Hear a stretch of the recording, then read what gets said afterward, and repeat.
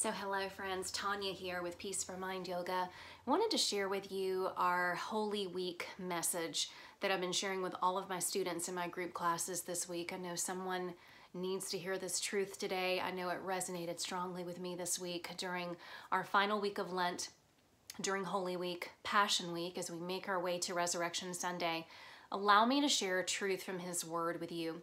I invite you to get comfortable wherever you are. I'm seated on my mat and I'm going to stay right here. If you'd like to stretch out on the floor, on your mat, just make sure you're comfortable and allow this truth just to wash over you, okay? Isaiah 53:5. But He was pierced for our transgressions. He was crushed for our sins. The punishment that brought us peace was on Him, and by His wounds we are healed. Isaiah 53:5. Lord, may these words of my mouth and this meditation of my heart be pleasing in your sight, Lord, my rock, my redeemer. Psalm 19:14. Inhaling calm, friends, and letting go of any feelings of chaos. Taking time to inhale the Father's presence and letting go of any fear. Inhaling Him and exhaling you. John 3:16 reminds us, for God so loved the world that He gave His one and only Son, that whoever believes in Him shall not perish, but have eternal life. And Hebrews 12:2 reminds us to run with perseverance the race marked out for us, fixing our eyes on Jesus, the pioneer and the perfecter of our faith.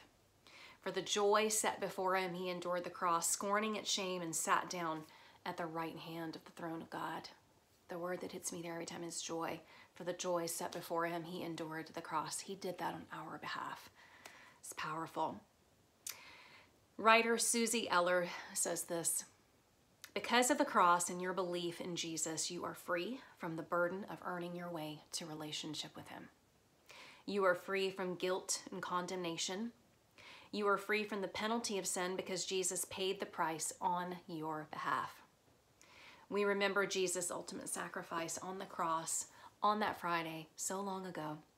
And as we do, we can receive the gift of freedom that Jesus gave to us through the cross. In that one act, He offers forgiveness, redemption, and the power of His presence inside of us. So on the days you're tempted to beat yourself up because you fall short, choose to fall into relationship with Him instead. There is freedom as you stand firm in His incredible gift. There is freedom as you follow Him daily and grow in your relationship with Him.